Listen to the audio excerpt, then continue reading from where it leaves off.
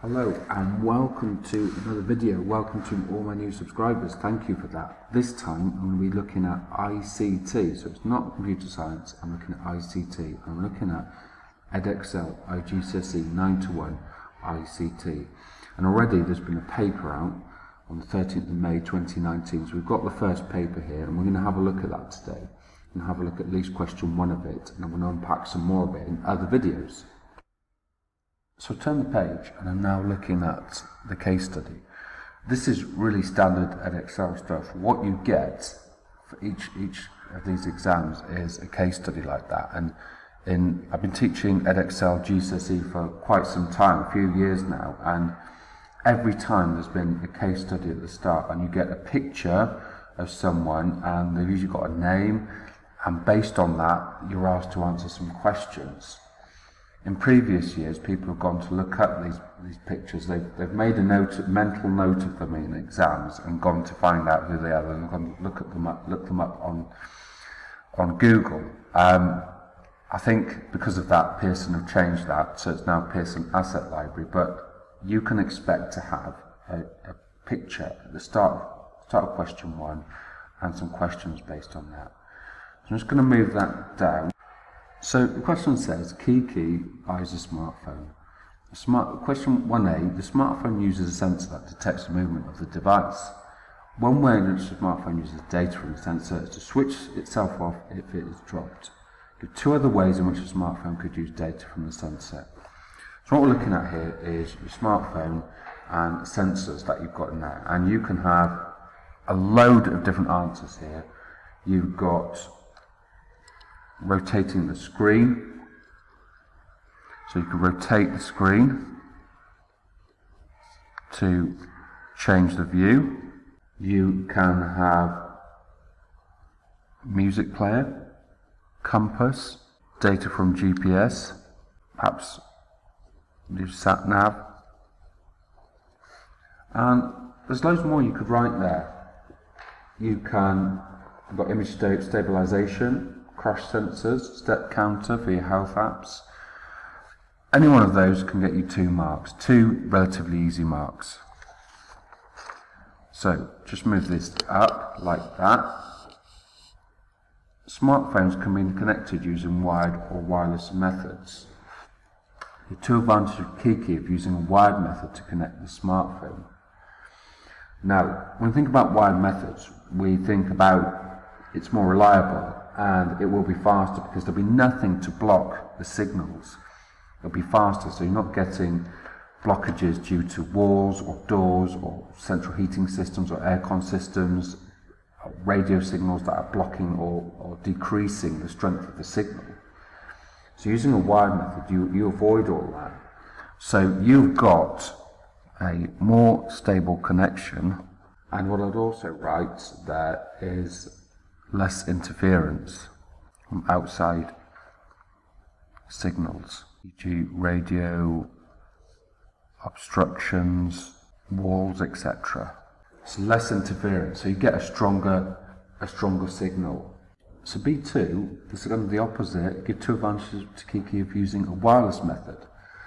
So wireless is a really good thing, lots of people use it.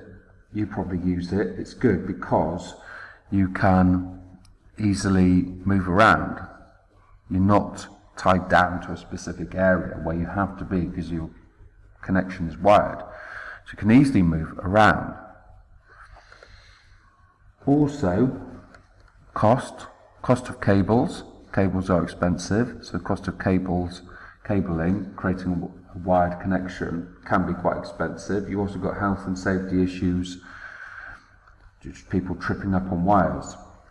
There's also a third option with this, which isn't part of this question but can be considered, might be part of other subsequent questions, is you can use a power line network connection. That uses your power socket to create a network connection, and you just plug in an adapter at both ends and then wire it up to your device, and you've got effectively a wired network connection. C for 1 mark, this is just where you need to select the correct answer. The smartphone uses a SIM card. Which one of these is the type of connectivity that smart card provides? Is it WLAN, Bluetooth, infrared or 4G? The only correct answer there is 4G. The only correct answer is 4G. All the rest are not connectivity that SIM cards provide. They're provided in other ways. So the only correct answer there is 4G. This is question D. Kiki meets her friend Zara. Draw a diagram to show how Kiki's smartphone can be used to provide Zara's tablet computer with an internet connection. Label each component and the connectivity used in a diagram. So you must put 3 components there. You've got your mobile phone mast. That's providing your 3 or 4G connection. You've got your smartphone. You've got your tablet. And connected to that is a Bluetooth connection to provide kind of tethering hotspot there. So for 4 marks, you need to provide the mobile phone. That's providing the 3 or 4G connection to the smartphone. The tablet, which wants the internet, is using the smartphone. Is using the smartphone's data, using the smartphone's 3 or 4G. So connection is made via Bluetooth between the tablet and the smartphone to be able to use the smartphone's 3G, 4G internet connection. So for 4 marks, you need to have a diagram that shows a smartphone connected to the internet. Correct connectivity identified for this, so it's either 3 or 4G. Tablet directly connected to the smartphone, so that's a direct connection there via Bluetooth. And correct connectivity identified for this for the 4th mark. So I've put there Bluetooth. I've made a Bluetooth connection between smartphone and the tablet. So it's quite an unusual question that, but that's how you gain the marks for that. You must label each component with the connectivity to be able to gain 4 marks for that one. Right, the second part of that question, explain why sharing an internet connection would affect the bandwidth available to Kiki's smartphone. So if you've got lots of people using the bandwidth, you've shared your internet connection, you're going to be sharing your bandwidth, and you need to think of it like a road there. So if I've got a road and I've got lots of cars on there, I haven't got much bandwidth, I'm going to get a traffic jam. So it's only a single track, I've only got a few cars going down, no cars can come up, and I'm not going to be going through very fast. If I've got a much bigger bandwidth, I can think of the very, very wide motorways that you can get, several lanes there. Cars can move through that motorway very, very quickly, and lots of cars can go through at once. Because there's lots of lanes, the cars can choose the right lane for the speed they're going at, and they can move through quite quickly. Now, if this was my bandwidth here, if I put more cars on there, so I put lots more cars on there, I'm going to be sharing that road. So I'm going to be sharing, the analogy is, I'm going to be sharing my bandwidth. And what's going to happen is, that's going to slow everything right down. So the answer to that is Kiki will have less bandwidth. So she's going to be sharing it, she's going to have less bandwidth. Because she's going to be sharing it, she's going to be adding more connections there. So think about the road. I'm going to be sharing the road with lots more cars. If I've allowed more cars to go on there, I'm going to be sharing the road with lots more cars. So her bandwidth is fixed. It's only a certain size. And then it must be divided between each person. So I'm going to be sharing the bandwidth. I'm going to be dividing it between each person. It is only so big. So just like my road is only so many lanes wide. If I add more cars to it, it's going to slow things up because I haven't got any more lanes for them to go on. Similarly, my bandwidth is only so much, and if I share it, I'm going to have less of it for myself. Question E. Kiki's smartphone and Zara's tablet share a lot of the same functionality. State the term used to describe that. Something called convergence. It's where devices share the same functionality. So, for example, my smartphone can be a camera, it can be a sat-nav, so I don't need to have a separate sat-nav now. I can use my smartphone. If I'm out and about and want to take a picture, I don't need to have a digital camera. I can use my smartphone. That is an example of convergence where lots of technologies merge into one, and I can use them with one device. Question F. The smartphone has a 4 GHz CPU. Describe the function of a CPU. CPU is like the brain of the computer, and what it's doing is it's fetching, then decoding and executing instructions. So it's fetching an instruction, decoding it and executing it. And the instructions could be anything that you could think to do with your smartphone. So open an application, run something, those are the instructions.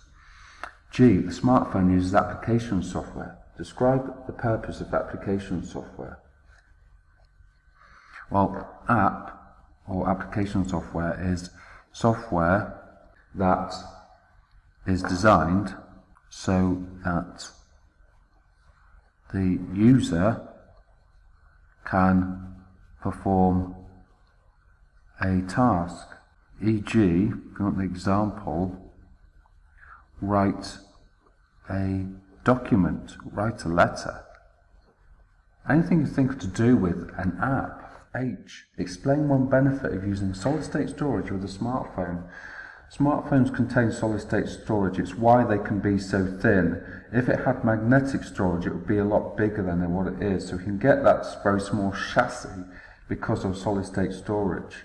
Now, what are the benefits of that solid-state storage? So it's using a hard drive with no moving parts, and the benefits are, well, less prone to damage, which with a smartphone is very important. They get bashed about quite a lot.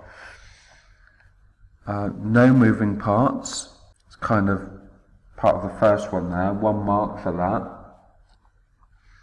Takes up less space. Which is the whole point of the smartphone, is that they're not big. They can fit in your pocket. They're portable. And potentially as well, that would be 2 marks, but potentially longer battery life. They don't have any moving parts. Moving parts reduce battery life, so having no moving parts means less friction and it means a longer battery life. Right, this is question I. Kiki's smartphone uses an open source operating system. Which of these describes the source code in an open source operating system? Now, open source means that you can download the software freely and you can edit the code. So the only correct answer is that it's made available to users. It's not owned by a company, but unlike proprietary software, which is the opposite end, the company don't specifically say you cannot edit the code, you cannot do certain things with it. They make it freely available. It's usually free to download, and they say you can do pretty much what you want with it. Definitely isn't more secure, probably less secure in some ways, and it definitely won't use less processing power. There's absolutely nothing to do with processing power. Now, that concludes a very large question 1, and its total is 21 marks. Now, if you think that the total mark for this paper 1, is 100, then you've got a good fifth, moving on to almost a quarter of your marks with just question 1. It does go on quite a lot, but just thinking about it carefully, providing the correct responses to the multiple choice, and describing your answers fully gives you 21 marks there. There were no questions there that asked me to describe or explain things in any particularly great detail. I don't think that's a particularly difficult question, and I think everyone should be able to get the full marks for that question. So thank you for watching this rather long video, but there's quite a lot to that, and I hope that's been really helpful. Please let me know in the comments below.